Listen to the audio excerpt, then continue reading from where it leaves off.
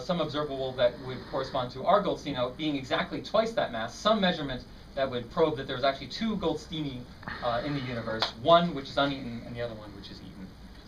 And a measurement that would confirm this would be quite dramatic. It would tell you not only that supersymmetry is correct, but that there's extra hidden structure in our universe that we're only barely being able to scratch the surface with a collider like the LHC.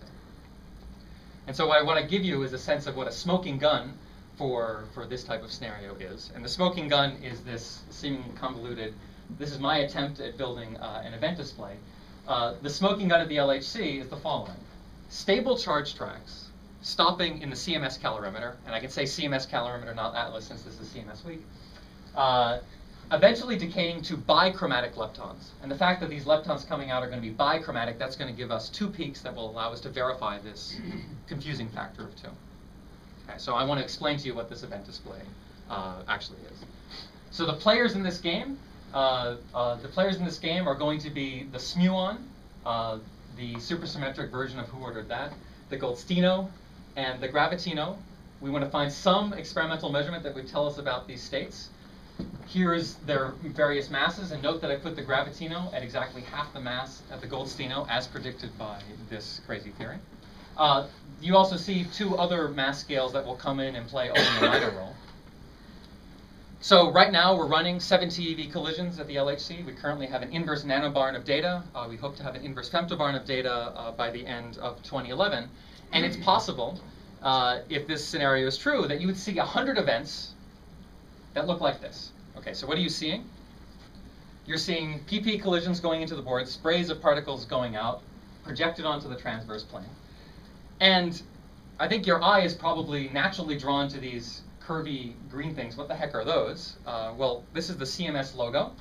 And if I do a scale transformation and rotation of the CMS logo, okay, what you're seeing here, well, the CMS has magnetic fields, ingoing in this region, outgoing in the other region. And what you're seeing must be some charged particle transversing through your detector. This charged particle, you might say, oh, I know things that go all the way through. Muons do that.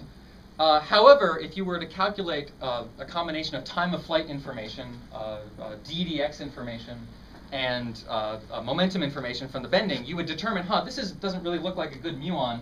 It seems to be too heavy. This can't be a muon. In fact, what you've discovered is the supersymmetric partner of the muon, the smuon. Here it is, the supersymmetric partner of the smuon, screaming through your detector. Again, who ordered this crazy thing? You see two of them. They curve oppositely because they're going to have equal and opposite charges. The smuon is going to play a key role in the story that I'm going to tell here. So the first hint that something interesting might be going on would be the observation of stable or quasi-stable charge tracks. Why do I say stable? At least stable on collider timescales that they would escape through your detector. Now, there's other sorts of junk in this event, and this other sorts of junk is just coming from other supersymmetric particles being produced. So actually what's happening in this event is that we have QCD pair production of the standard model, the partner of the standard model, gluon, the gluino, cascade decaying down, giving 2 jets to a neutralino, which then cascades down, yielding off a muon to end in the smuon. So your final state that you see here is really 2 muons, 2 smuons, 4 jets, and no missing energy. So this is a scenario where, unlike in traditional supersymmetry, where missing energy often signals the existence of a dark matter particle, in this case there is no missing energy. We're not seeing any sort of dark matter candidate in this event. What I want you to focus on, though, is I want you to focus on this smuon.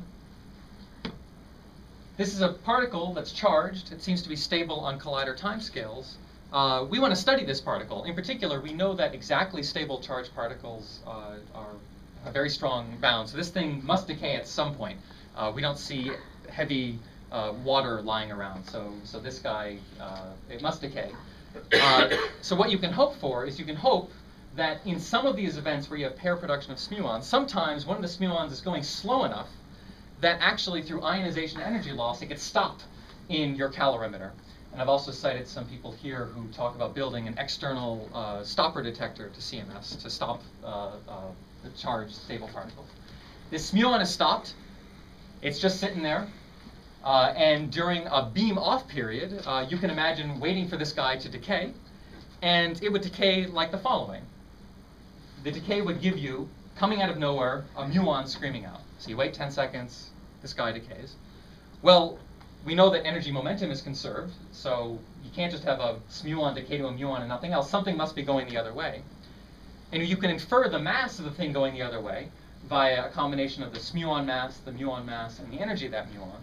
And by measuring this muon energy, it will be monochromatic. If this is all you saw, monochromatic muons coming out, you would infer the existence of a neutral particle. And in this story, this neutral particle is the Goldstino. And again, you can get the mass of that Goldstino as mass of 120 GeV in this example. Okay, we've seen the Goldstino. And you might say, how could I see the other state, the Goldstino in the other sector that was eaten by the Gravitino? Well, gravity couples everything together, and so the interaction eigenstates and the mass eigenstates are somewhat mixed. And typically, the branching fraction of a muon to a Goldstino and a muon to a Gravitino can be non-negligible, such that you can actually see a second decay that sometimes, with a branching fraction of, let's say, 10 to the minus 2 or 10 to the minus 3, you'd actually see a muon screaming out with a different energy. This muon screaming out with a different energy would be coming from the decay of the muon all the way down to the Gravitino. Again, using the mass of the muon, the mass of the muon, and the energy of the muon, you would infer the mass of this Gravitino. In this example, the inferred mass is 60 GeV. And here's your smoking gun. So we produced stable charge tracks. They stopped. We waited for them to decay, and they decayed bichromatically. Gave us two different peaks. One peak corresponding to our Goldstino. Another peak corresponding to their Goldstino, which was eaten by the Gravitino. They're exactly separated by a factor of 2 up to experimental errors and this slight theoretical uncertainty. And a measurement of this, a measurement of the differential spectrum in muon decay, would give you amazing information about the structure of our universe. Again, not only that the universe is supersymmetric, but there's hidden sectors out there. So we are not alone. On the other hand, we're not on speaking terms. And this may be, in some sense, the only way we could infer the existence of these hidden sectors of nature. Okay, so the story that I've told you today is a story involving breaking supersymmetry multiple times, inspired by successes in the past of breaking symmetries, and just see what happens. This is flights of fancy of the mind. What could happen if we break supersymmetry multiple times? We get a surprise. We get a fairly robust prediction for masses that can be tested at the LHC. And let me just conclude that what we're really looking for at the LHC, we're really excited about probing the origin of electroweak symmetry breaking to finally say for certain, yes, it is really true. W and Z bosons, they get their mass from spontaneously broken gauge theory. The observation of the Sakurai 6 boson would be just absolutely amazing. But we also should be open to all the other symmetry structures, weird phenomena that might be present at the LHC. And so I'll leave it with that. Thank you very much.